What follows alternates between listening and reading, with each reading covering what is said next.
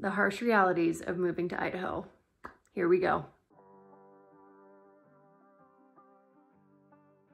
Hi guys, welcome back to my channel. If you are new here, I'm Rebecca. I'm a realtor based here in southeastern Idaho, and I make videos every single week talking about pretty much just all things life in Idaho, things to do here, tips for buying or selling here, my favorite parts of living here, and also kind of just life as a wife and a mom and a realtor and a business owner, because things get a little crazy around here sometimes.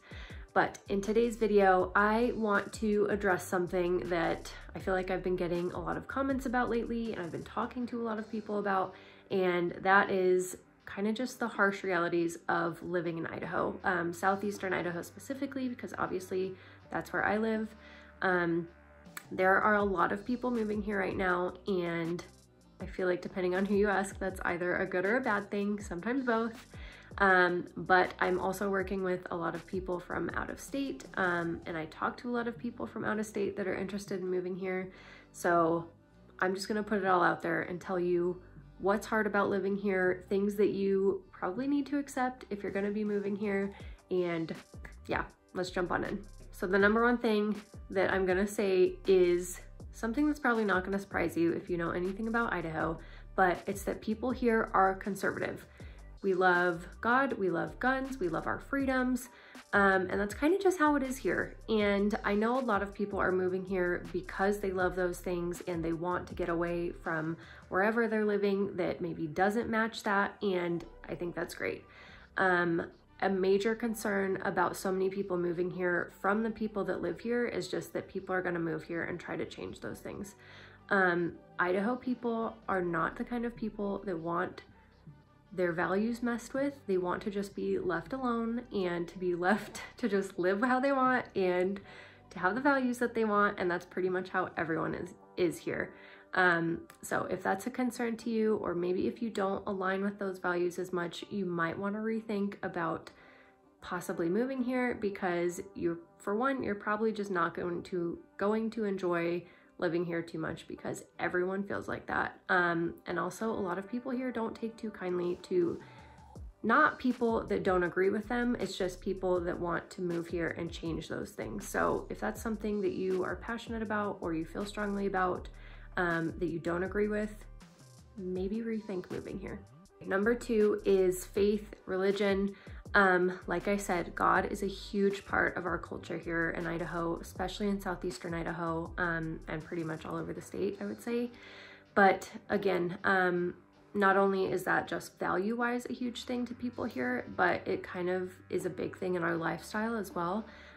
Even small things like things being closed on Sundays, people, staying home to just rest and spend time with their families on Sundays. Things like that are a really big thing here. Faith is definitely not something that people shy away from here. So if that's something I don't want to say that if it's not important to you that you won't be welcome here, because obviously there's people here that, aren't religious or whatever. It's not like 100% of the population is like that, but just that is a really big part of our culture here, and that's something that's really important to people in Idaho. So if that's something that you don't like, or that you want to change, again, maybe rethink coming here, because that is not something that people here are really willing to compromise on. Okay, the winters, changing it up a little bit lighter topic. Winters here are pretty harsh. I'm just gonna say that. If you're coming here from a more mild climate, that has maybe warmer weather most of the time, just know winters here are long. They're definitely cold. We definitely get snow. Here it is April. We got a snowstorm last week, and it's been like back into the 40s the last week. So it's not completely spring here yet, and we're mid-April right now. So winter is long. It can be very cold. It can be harsh. Just make sure you're prepared for that if you're going to be moving here. I will say an upside to that is that we have a lot of winter activities. I feel like people try to make the most of it because it's just the reality here. We have to deal with the winters, but there is a ton of winter activities around here.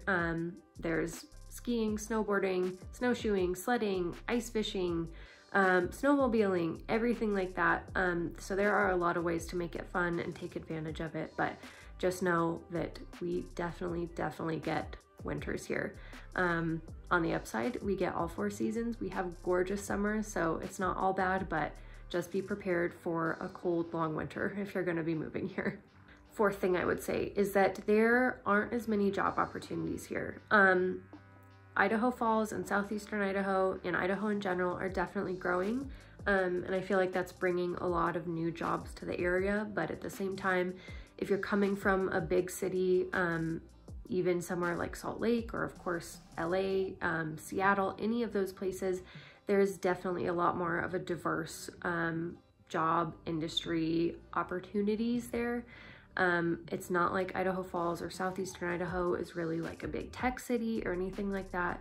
Our main industry is of course agriculture. There's a lot of healthcare jobs, and then also like blue collar manufacturing jobs, things like that are really big here. Not to say that there's not other types of jobs, it's just not a huge city with a ton of job opportunities like some people may be used to. So that's definitely something to think about before you come here. If you have an opportunity to work from home, maybe with a remote job or your own business, that's awesome.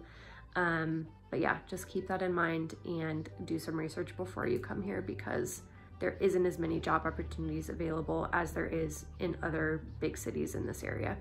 And number 5, I would say, is just kind of a lack of nightlife, a lack of things to do in that regard.